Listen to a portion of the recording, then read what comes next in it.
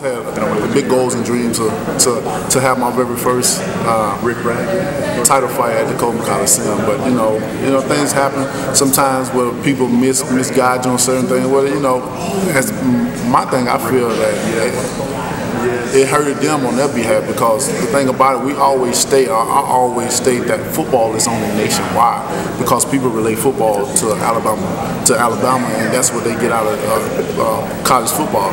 The thing about it, some people keep up with college football, some people don't. Some people just strictly pro. But when you're dealing with events for a sport, a nationwide sport can never compete with a worldwide sport, and that was the thing that we was trying to say. So you know, by not returning our call when we demanded the fight to be there, you know, it's not hurting us, because we're going to carry on. We're going to do business according to how we want to do it. And you know, they just had missed out on the opportunity to bring the world to see, not only just see the UA, but to see the city of Tuscaloosa, and bring the money revenue there as well too.